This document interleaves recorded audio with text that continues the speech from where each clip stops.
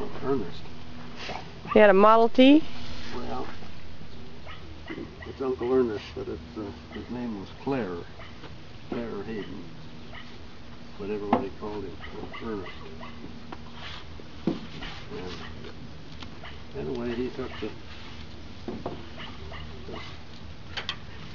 always had a gas tank, you know, right across in front of the windshield. That's Model T. And he took that and put another one down underneath the car, and then put a pump on it so it pumped gas to the cylinders.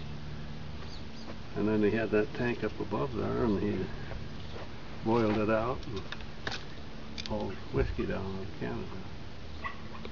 Sell it for $0.25? Oh, I don't know what it's. That's about what the boys found when we had parties there. Back in those days, they had somewheres on every Saturday night there was a barn dance. Just all in the big neighborhoods, you know. And there was mother played the piano or the organ for it.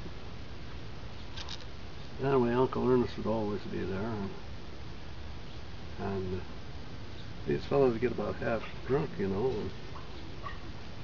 And if it was in the wintertime, they'd pick out a fence post they liked here, you know, or there's a fence post, you know. And they'd go over there and drop their bottle down in the snow.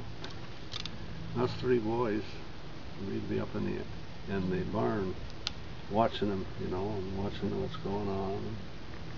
We'd see that, and if they didn't come back for it right away, why, one of us would go down and get that thing and come back. And I was too young for it, but I guess I probably brought down some too. And anyway,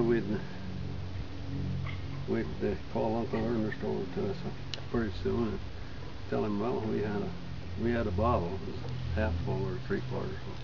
So he'd give us 50 cents or something for it, you know, to sell it to somebody else.